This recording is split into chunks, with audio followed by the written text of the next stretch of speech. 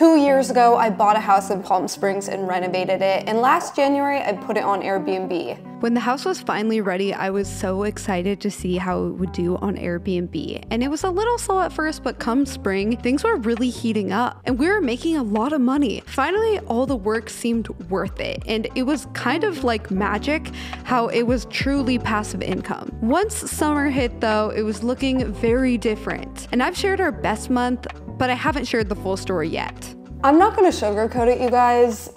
We lost money. It's not looking good. But I will go into detail into why and really the things I've learned and what you should know if you're ever thinking of doing an Airbnb. Also, if you wanna know even more Airbnb insider info, I actually have a newsletter that sends you what you need to know when it comes to everything Airbnb. I'll have the link below to that if you wanna subscribe. Okay, so let's take a look at what the summer was like. Let's start with how much we actually made. Going into the summer, the bank account balance for the house was $25,000. So I'm just gonna be talking about what we made over the summer. If you wanna know what we made in the spring, which is really the high season of Airbnb in Palm Springs, you can go watch this video, I'll put it in the description.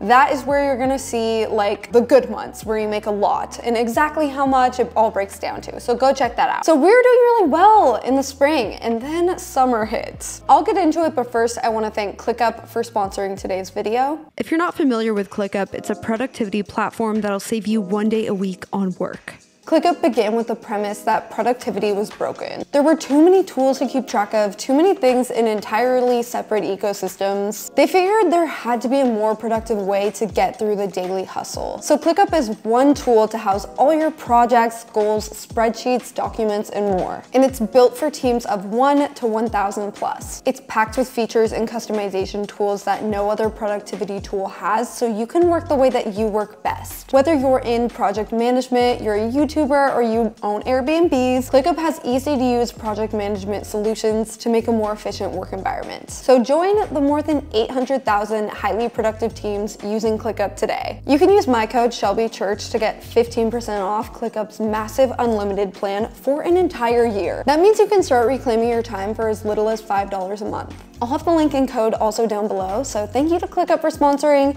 And now let's get into the profit and loss. Okay, so I've got it up. I actually have this all in ClickUp, shout out. So they integrate with Google Sheets, so it's like a Google Sheet in ClickUp. Let's start with June. So June, we had 2 bookings and the nightly rate was not that high. I think it was like $400 or $500 a night. The total amount paid was $5,450. After all the fees, the property management fee and everything, we got $4,106 for June. So honestly, that's kind of a break-even month. It's not too bad for the summer. That's kind of what I was expecting. Okay, July. We had 1 renter. 1. I changed the names of these renters, by the way, to protect their privacy, but these are fake names. Karen, Patty, Molly, all that, totally fake names. So we had 1 renter, only 3 nights were booked out. So they paid $1,500, we got $1,106. Obviously, this is not enough to cover any of the expenses. Like, it's not even enough to cover the utilities, probably. And I will say we probably could have lowered our nightly rate more. However, our electricity bill gets so high in the summer that you would almost maybe lose money by hosting people if you make your nightly rate too low. August, we had 1 renter. They rented for 3 nights. They paid $1,221. We had some expenses that we had to pay for. We had a few things we had to pay someone to come fix within the house. That was $400. So we only got $562 for this month. Okay, we had 1 guest for September.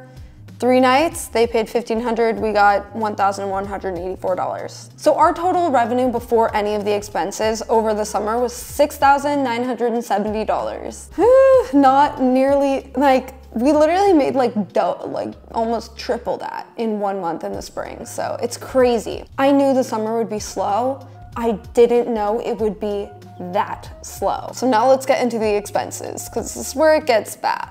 So here's a look at the overall expenses. For the most part, it's about the same every month.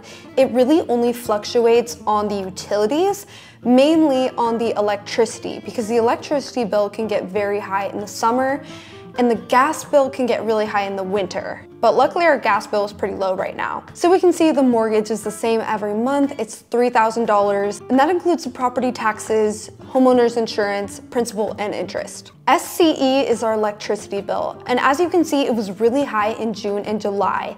And what I realized is the thermostat was being left on all the time, set at 86 degrees. So basically the AC was running for no reason, even when people weren't there. That was kind of my property manager's call. When I realized our AC bill was so high, I asked her to turn it off completely when people are gone. And as we can see, it's gone down to $500. I don't even want to know what the electricity bill would be if the house was fully booked. Like, it would probably be like $2,500. The water bill usually hovers at the same $70 to $100. Gas is pretty inexpensive in the summer at like $10. The pool cleaning is $170 per month. And that $220 one, we had to get new filters. That's why it was a little bit more. And then we also added on pest control in July because we noticed like these very, very small ants. So just to be safe, we now have a pest control company come. I am also just now remembering we also pay for Simply Safe and maybe a few other random subscriptions, so that's probably an extra $100. All right, so for June, the total expenses were $4,300. July was about the same. August and September were even lower at about $3,900, thanks to saving a little on that electricity bill. But you can see on each month, we didn't even break even. We were really at a loss of like about $3,000 for each of these months. When we calculate in the revenue, we really were down $9,479. But our beginning bank balance was $25,000, so we still had $16,000 in the bank, even after being at a loss for all these months, because the high season really is like very profitable. So the ending total at $16,000, it is worse than I expected, I will admit, but it's still not that bad. But we did end up having a couple more expenses that I did want to factor in here, because if you're thinking of doing a short-term rental, these are going to come into play, and that is maintenance and additional property taxes. So our house, because we renovated it, we didn't really have that much maintenance, but there was one thing, and that was replacing the AC unit. It was 30 years old. We should have just done it while we were doing everything else, but we didn't. And come this summer, it wasn't working so well. So we had to pay to get a new one. As you can see, the cost for the unit and to get it installed was $12,967. And then it was another $1,200 to repatch the roof area where they put it in. So in total, that's a pretty major expense considering we only had $16,000 left in this account. Wasn't expecting it, but also kind of was expecting that. Like, I knew we would have to do that at some point. At least we could use some of our earnings to do this rather than dipping into our own money like we were during the whole renovation. And then another expected but unexpected expense that I just totally forgot about was additional property taxes. So I'm sure you guys know home prices went up significantly in the last couple years. And with that, so did everyone's property taxes. Maybe in some cases people have it locked in, but not in our case. So we actually got a bill recently that we need to pay an extra $4,647. Like, that is a lot. That's a really significant amount that has been added. So not only do we have to kind of like back pay, I believe, this $4,000 amount, but also moving forward, our mortgage isn't $3,059 anymore.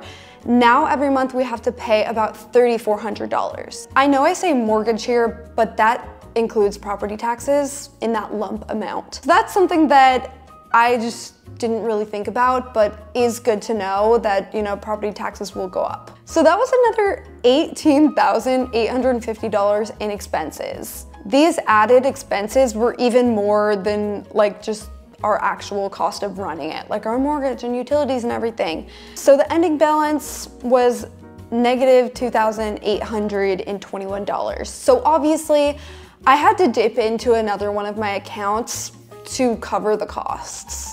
I really didn't expect that we were gonna have to do that. Things felt like they were going so well in the spring, but this is the risk that you take with Airbnb, you know? On the plus side, we've at least been able to pay the mortgage and also pay for a new AC unit with our earnings. About $10,000 per year of the mortgage goes towards the principal payment, so that's $10,000 in equity we have added in the house. And I've learned a few things we can change in order to do better next summer. The first thing being, I really want to get solar panels. The electricity bill is really our second biggest expense, and with solar panels, you can get that down to pretty much nothing. Of course, it's a hefty initial investment. I believe it's between $20,000 to $30,000, but there's a really great tax credit available right now, and our electricity bill is just so high every month that it would really be worth it for us. So while it normally is a low season in Palm Springs in the summer, from what I've gathered, this year was an especially record low in terms of short-term rentals. From what I heard, pretty much everyone probably had a similar experience to mine. I'm really glad I didn't spend any of the money that we made in the springtime because it really saved me in the summer and covering almost all the costs. Okay, I wanted to pop back in here while I'm editing this to talk about why I think this low season was so low. One, we are in more of a recession, or at least there are fears of more of a recession. Interest rates are higher. People are obviously not spending as much money on travel. And I wouldn't be shocked if that continues. So I do think that plays a part in this. Two, airline prices are still pretty high. For me to fly to Palm Springs right now, if I wanted to go last minute, would be $800 from Seattle. I think airline prices might have something to do with it because a lot of our bookings were people flying in from New York and Chicago, cold places. And three, I might have mentioned this, but it is just so hot in Palm Springs in the summer that people really don't want to go. I thought they'd go a little more than one or two bookings though.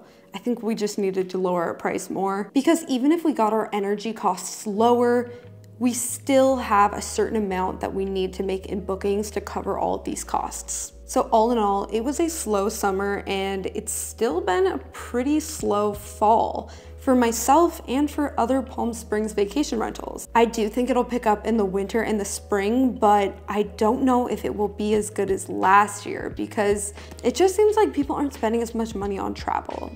And that's totally fair. So even though it was a rough summer season, I still don't regret doing an Airbnb in Palm Springs. Because personally, I love going to it. And it was really fun, the whole process of turning it into an Airbnb and everything. For me, it's really not just about making money, but it's actually a place myself, family, and friends all go to and enjoy. So honestly, even if it just breaks even, that's kind of fine with me because I still love this house. I actually love being an Airbnb host. And I think this is just a temporary low season. You know, at the end of 5 years, I'm sure things will even out. So I hope you guys appreciate the transparency. Give this video a thumbs up, please, if you do, because this one was not a fun one to make. It really, calculating all this, I was like, oh God. I think though, it's important to share this because if you're thinking of doing Airbnb, it's good to know about these risks. It can be dangerous to assume you're always gonna be making a ton of money on Airbnb because these kind of things can happen. And that is why I always have a large chunk of savings to cover these costs. So I wasn't too worried when this happened, and that's something I would definitely recommend for people with Airbnb. Let's hope my next update is a little more inspiring. That is gonna be it for today. If you wanna see the springtime where we actually made money, I'll link that down below. That gives you more of a full picture of what Airbnb in Palm Springs can be like. Also, don't forget to subscribe to my newsletter. I'll have that link down below where you can subscribe. That's gonna be it for this video, and I'll see you guys in the next video. Bye.